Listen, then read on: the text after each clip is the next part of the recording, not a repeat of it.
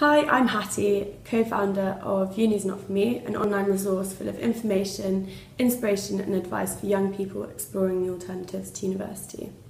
I started Uni's Not For Me actually for personal reasons when I was not sure about university, and I started to have a look, research all about different options post-school, and I couldn't find anything, so I registered Uni's Not For Me there and then, and I'm now doing it full time. We recently surveyed 75 top employers, asking them two questions. So the first question we asked was, what quality do they most value in people 25 years and under? And the second question we asked was, if those people displayed that one quality, would it matter if they hadn't been to university?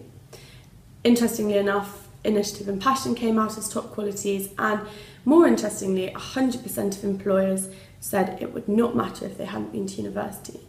And I think what's really interesting about this research is actually the employers that we surveyed were a complete range, but some of the companies like Clyde & Co, big legal firm, Ernst & Young, big accountancy firm, Barclay Group, big construction firm, all actually said the same thing, which is it doesn't matter if you haven't been to university as long as you're displaying those key qualities, initiative and passion. I think also interestingly, lots of young people won't actually know that you're able to go into the law industry without a degree. Equally, accountancy, you don't need to go to university.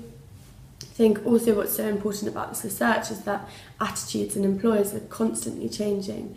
So my biggest piece of advice for everybody getting their A-level results today is a couple of things.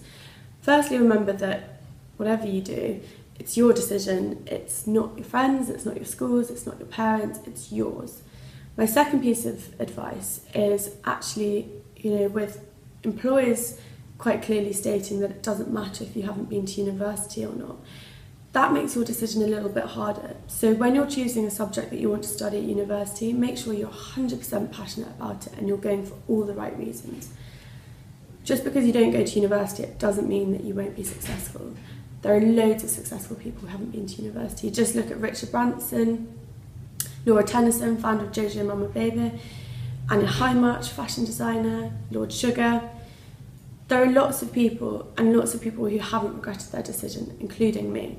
So good luck to everyone today. I really hope you do well, and remember to explore all your options. Check out Uni's Not For Me, www.unisnotforme.com, and see what you can find. Let us know, share your stories with us. Good luck.